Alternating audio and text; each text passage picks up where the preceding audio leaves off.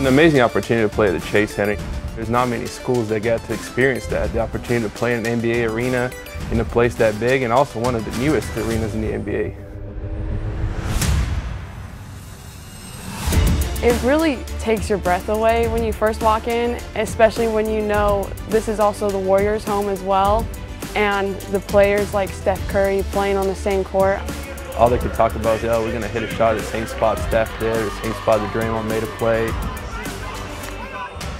You see courts like this in 2K.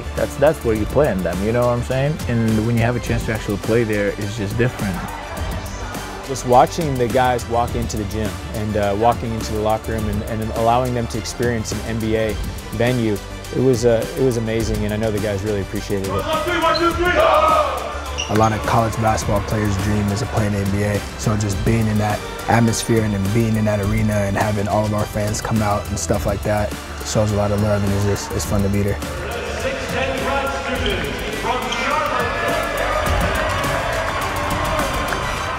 And a very pleasant good afternoon to you from the NBA's newest venue.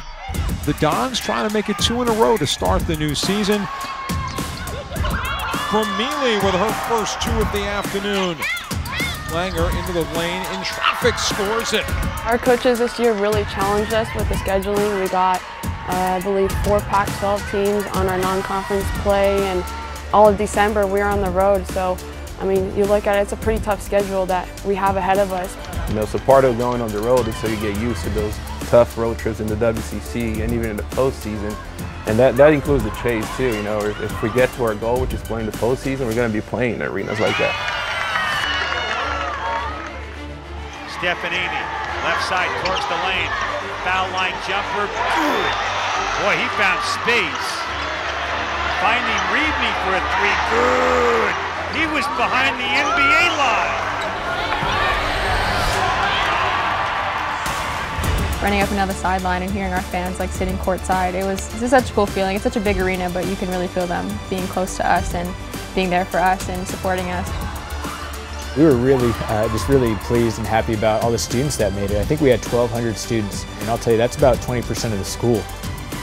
But when you have people from your community supporting you and genuinely being happy for what you did, it just makes your soul feel warmer. I think that would be the best part of saying that. You're passionate about your school, you're passionate about your classmates that you see playing, and that energy is what makes college basketball so special. Stefanini, jumper on the way, good, a 3! And that's how the half ends. Lobbing for Bouye, dunk! The lob and the jam. 57-53. Dons need a basket here with 15 to shoot and 1:20 to go. Bouye, left side at the lane. Backs it out with 4 to shoot. Way deep triple. Good. Are you kidding me? He was way beyond the NBA line. He put Steph Curry's alma mater away with Steph Curry's shot. So let's just put this into perspective, right? Big time players make big time plays. That's simple as that.